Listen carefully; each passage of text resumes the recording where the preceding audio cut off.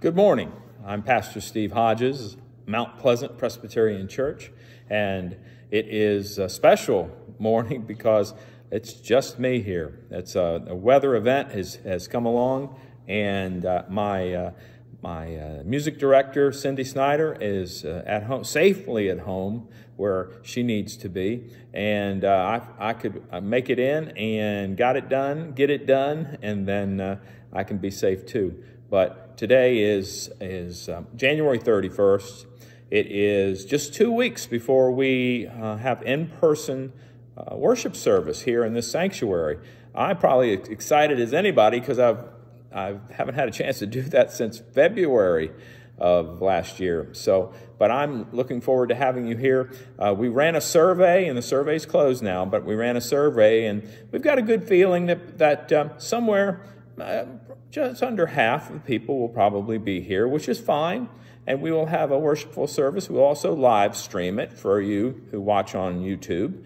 And we'll continue that for quite a while because we found out that even if you're not going to be here on February 14th at 10 o'clock in the morning, you do watch our worship services here on YouTube, and that's wonderful. And so therefore, it takes, as you may or may not know, it takes a lot of effort to get this recording onto, or this live stream onto YouTube. And so we've been quite, it's been a steep learning curve, but we're there. And I think we can continue to do it for this year, and hopefully the attendance will be such that live streaming might be not nearly as important. But I think it's a change for the church. I said that, and I think there's a lot of churches that are saying, we're going to be live streaming for a long time, and so I think that I can see it spinning in the video. If you don't mind, I'm going to turn off that ceiling fan above me because, for one thing, it's in the 20s outside. I don't really need a ceiling fan blowing on me while I'm speaking to you. So pardon me. I'll be right back.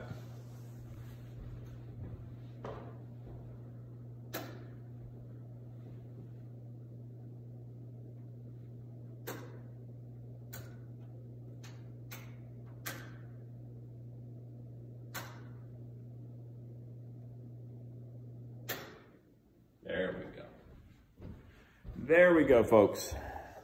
Switch is a little old. Didn't want to turn off the first time. But now I can talk without chill on my back. But as I said, today is January 31st, and we begin with our call to worship. And it's inspired by Psalm 111, which I do typically with our call to worship. I take the words out and make them appropriate for the moment. But here we go. The Lord be with you, and also with you.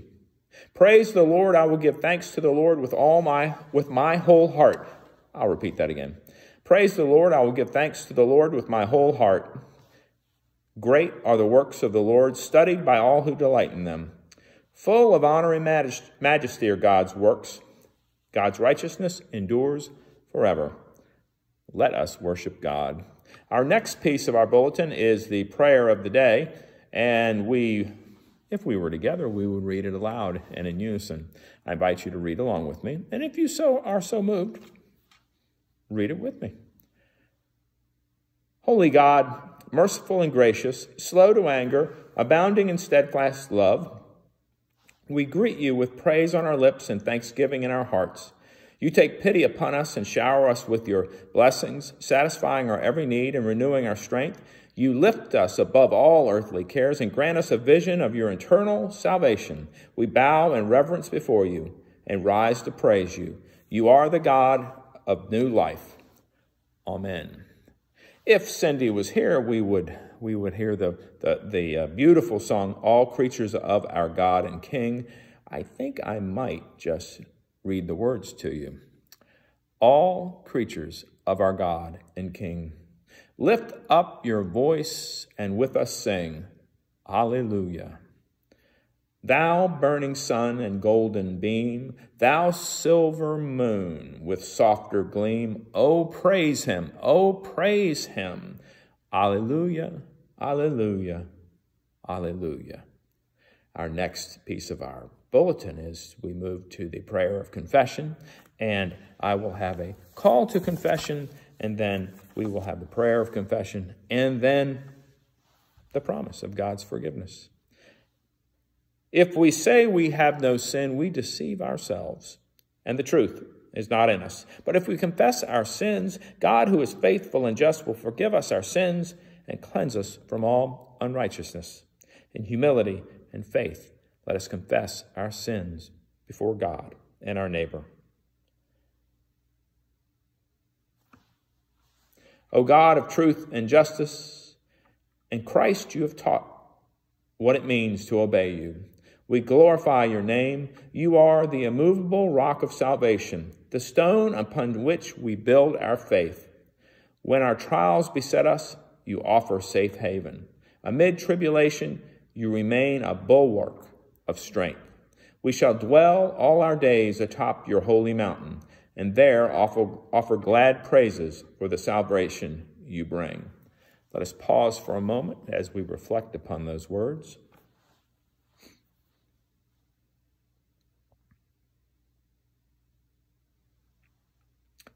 Hear the good news. Who is in a position to condemn? Only Christ, and Christ died for us. Christ rose for us. Christ reigns in power for us. Christ prays for us.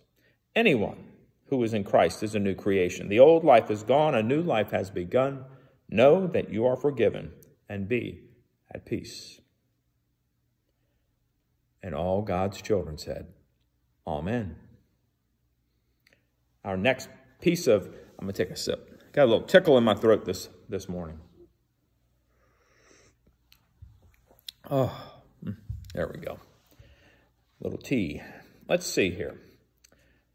Time with our children. There'll be a children's bulletin. It has been circulated to you, and it's one that you can share wherever you want. There is no copyright on it, and so, that would be what we would talk about children's time right at this moment. But now we're going to move on into the scripture readings, which I always begin with a prayer for illumination. God, our helper, by your Holy Spirit, open our minds that as the scriptures are read and your word is proclaimed, we may be led into your truth and taught your will for the sake of Jesus Christ our Lord. Amen. This morning, I have three readings to share with you. One from Deuteronomy, one from Mark, and one from 1 Corinthians. Deuteronomy. Moses is about to die. The Israelites ask for a prophet to help them remain faithful. God promises to provide one from among their own kin. This prophet will speak on God's behalf. The people must listen. Deuteronomy chapter 18, verses 15 through 22. The Lord your God will raise up for you a prophet like me from among you, from your brothers. It is to him you shall listen, just as you desired of the Lord your God in Horeb on that day of the assembly, when you said, let me not hear again the voice of the Lord my God, or see this great fire any more, lest I die. And the Lord said to me, they are right in what they have spoken. I will raise up for them a prophet like you from among their brothers, and I will put my words in his mouth, and he shall speak to them all that I command him. And whoever will not listen to my words that he shall speak in my name, I myself will require it of him. But the prophet who presumes to speak a word in my name that I have not commanded him to speak, or who speaks in the name of other gods, that same prophet shall die. And if I say in your heart, how may we know the word that the Lord has not spoken? When a prophet speaks in the name of the Lord, if the word does not come to pass or come true, that is a word that the Lord has not spoken. So if it did not come true, the Lord did not speak it. The prophet has spoken it presumptuously. You need not be afraid of him. Next is our reading from Mark chapter 1, verses 21 through 28. Jesus teaches in Capernaum with uncommon authority. Suddenly a man possessed by a demon recognizes Jesus and cries out, asking if Jesus has come to destroy all demons. Jesus rebukes him and commands the demon to come out of the man. The people are amazed as a result. Jesus' reputation spreads. In the Jesus time, anyone who wished to be recognized as a rabbi, a teacher, went through a recognized process of training. He became a disciple of the rabbi, and from him learned the mass of oral traditions and interpretations which had grown up around the law. It was common for a rabbi to refer to the tradition, to discuss the notion of rabbi this and rabbi that. It was what the long dead had said that the living referred to when teaching. And then Jesus appeared. And when Jesus taught, he did not hedge his words by references to others. He spoke plainly, powerfully, as one who possessed his own authority.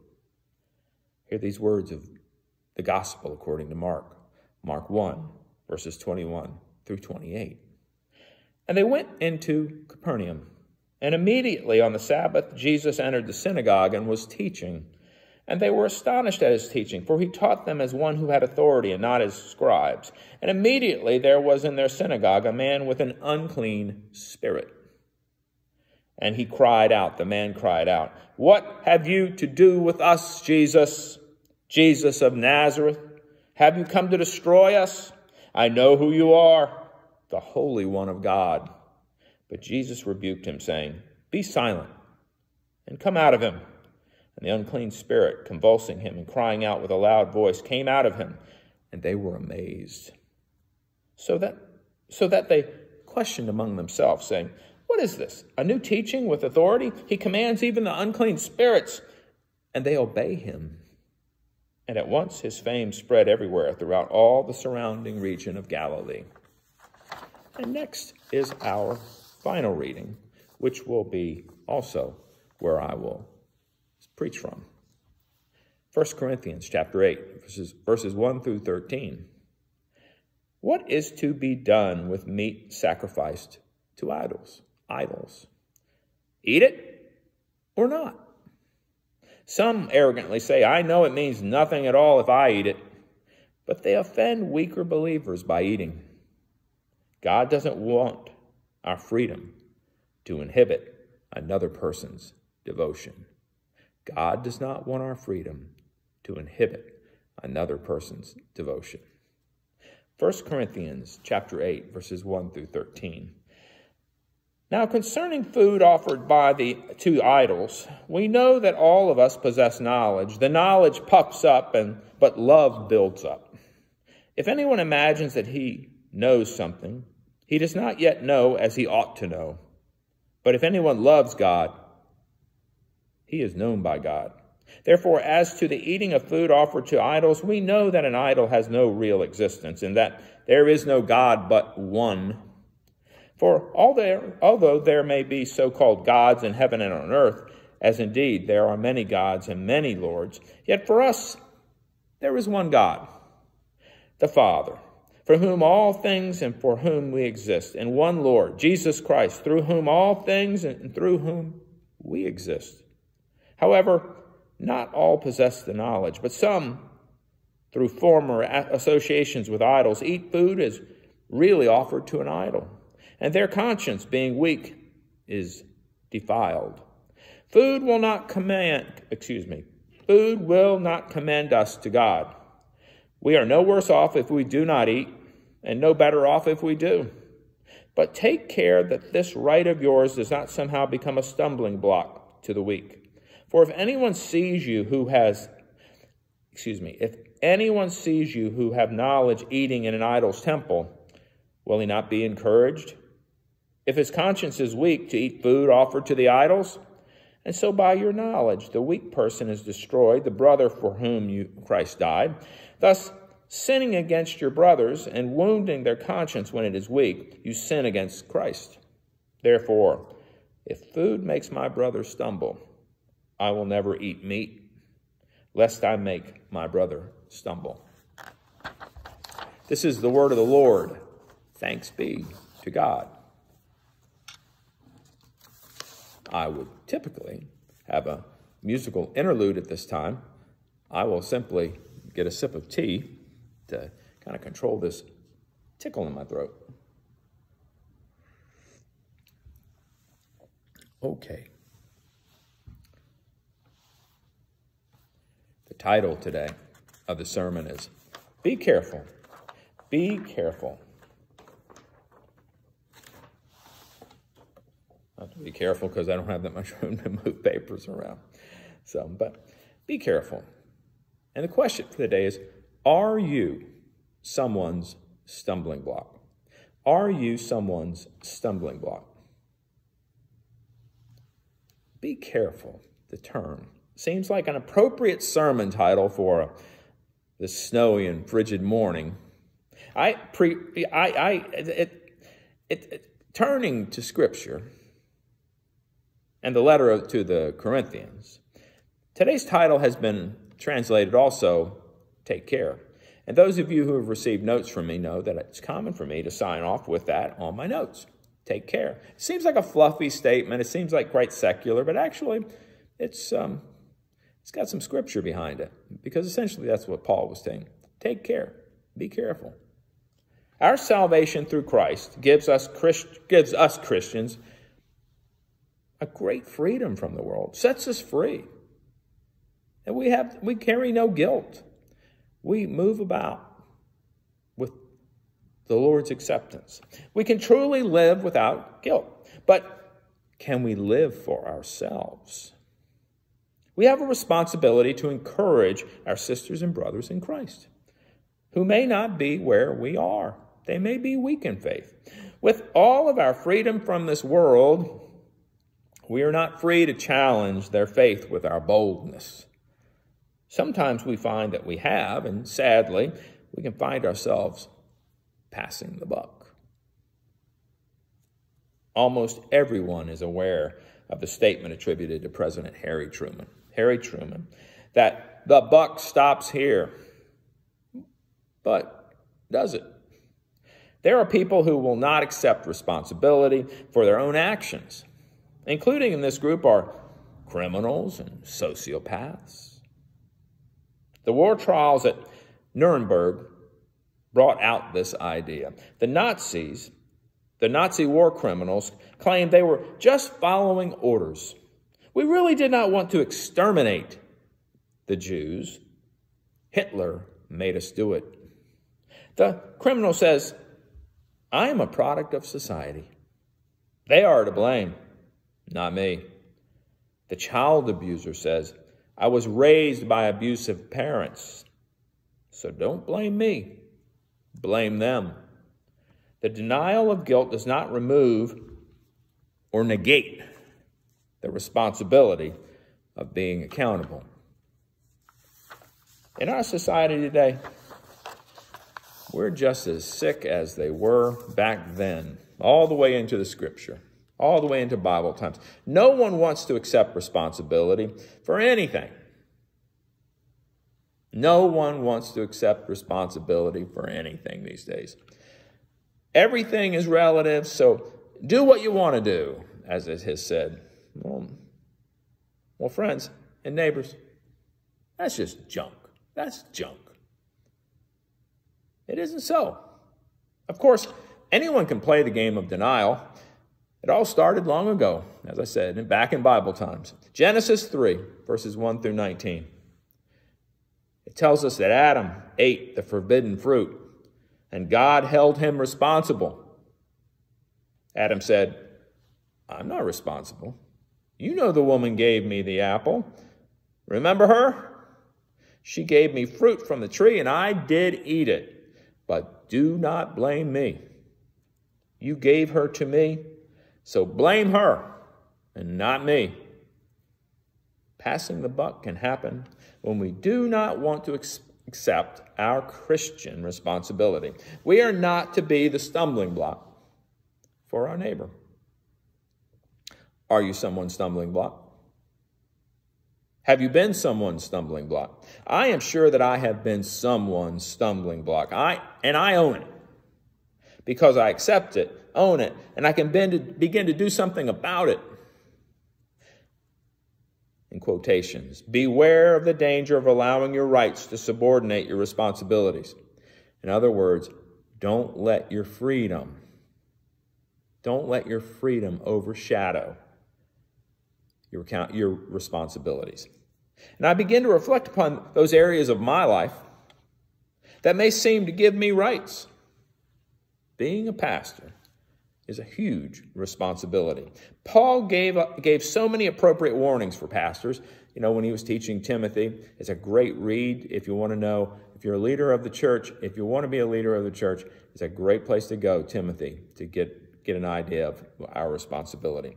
In today's passage, Paul was responding to the church leaders who were, or the church, or people in general, who were eating the surplus meat from idol sacrifices. Nothing wrong with that, as Paul spells it out, unless you're in the company of those who are weak in faith. And in this case, you're in the company of those who were at the altar, the sacrificial altar. And they may have been Christians. They may have been people who were struggling with, who do I follow? Do I follow, in this case it was probably Baal, but follow Baal, or do I follow God and Jesus? You know, and then they see the Christians come out and eat the meat, and then they're like, if anything, they're confused. And so, but it becomes a stumbling block. So this is scripturally acceptable, that behavior of eating food, whatever. Remember, Paul said it's not good or bad. It's just food. But a stumbling block for those who are weak in faith, as I've repeated a couple of times by now. Words that can haunt a pastor. Words that can haunt a pastor. I don't know how many pastors are listening. Words that can haunt a pastor. Just saying this. Well, Pastor Steve did it, or Pastor whoever did it. That will haunt a pastor for the rest of his career. Pastor Steve did it. Who knows what it might be, but that is creating a stumbling block for people who may be weaker in faith. The facts of that accusation are not nearly as damning. So I hope you have never found yourself in any such situation.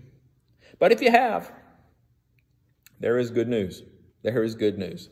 Jesus taught in a sermon, his sermon on the plains, do not judge, and you will not be judged. Do not condemn, and you will not be condemned. Forgive, and you will be forgiven. The best way to correct such a situation is to accept that you've been a stumbling block, and then resist judging and condemning the next person who may do the same to you. Have you been a stumbling block to anyone? Perhaps. But the good news is, acknowledge what you've been and do something about it. Let us pray. Lord, you've given us such a challenging expectation for us to be so careful, because we're being watched. We are a light upon the hill. We are people who stand out because of our conduct, our behavior. Lord, as we just may, and just the living of this life, been a stumbling block for somebody, Lord, help us to recognize it, help us to acknowledge it, and help us to do better. Set that example. But Lord, in the end, it is good news that you do forgive. In Jesus' name we pray. Amen. Amen indeed. Let me do a little bit of housekeeping here. And then we'll be, okay, there we go, okay. So,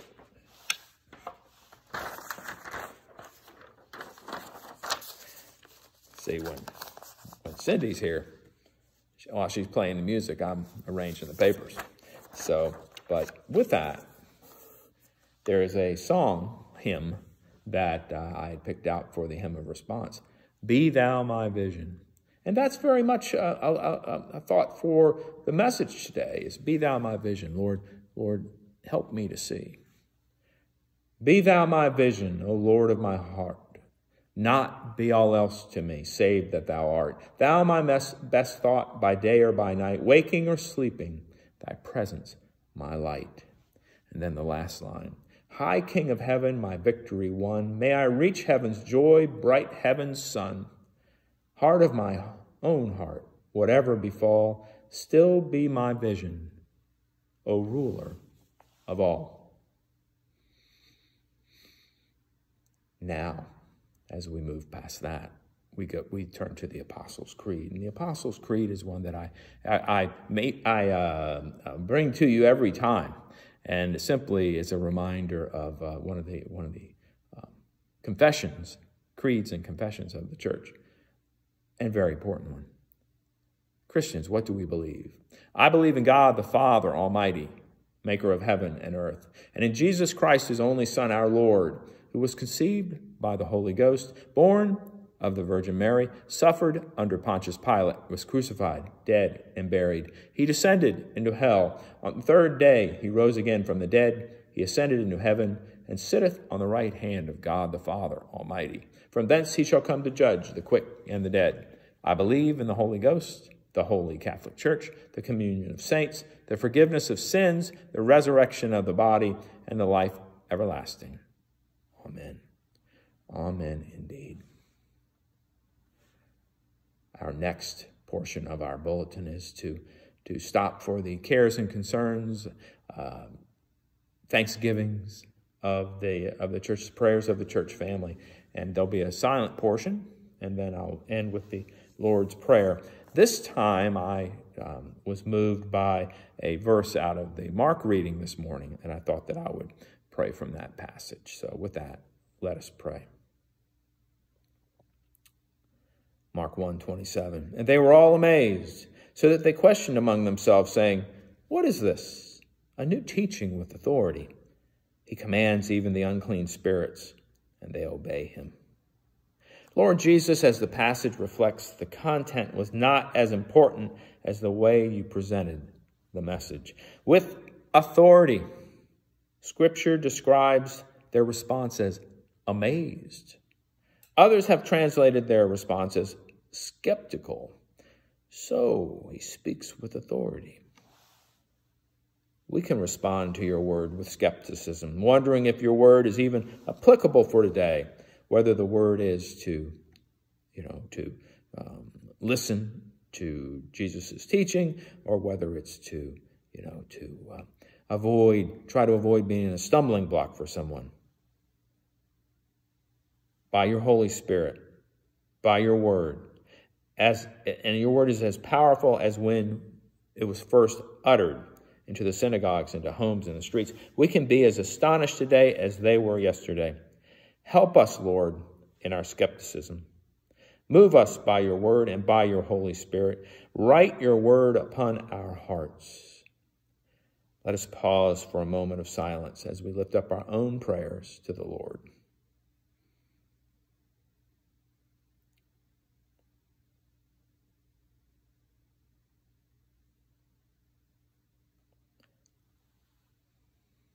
Lord, hear our prayers.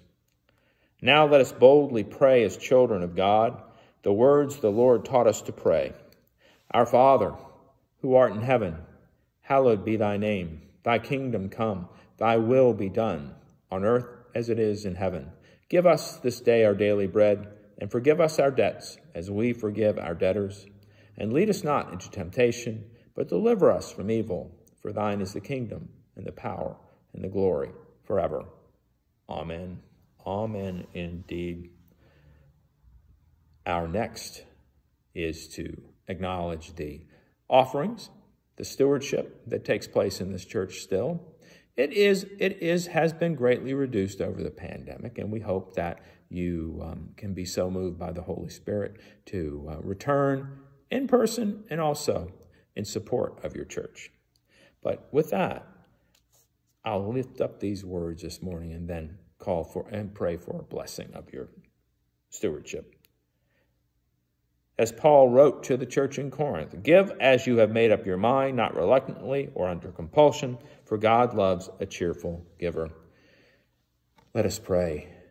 Lord, indeed, you do love a cheerful giver. You want us to be willing in our giving, as opposed to giving because no one else will, or giving because we feel pressured or guilted into it. You want us to do it willingly. Lord, it's my prayer that that does happen. And it's my prayer that no one guilts anyone around here to give. But Lord, may it be given willingly. And I pray that you take these gifts and use them to amplify your kingdom in this world, Lord, that you may overcome the times that we were a stumbling block, but also you may remind us that we are forgiven and release us from the guilt of a misstep. Lord, we pray this day.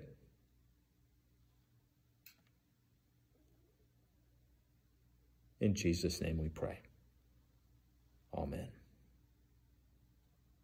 Now, there's a hymn of sending, and I'll read the first verse of the hymn of sending, and I'll send you off into your day with that.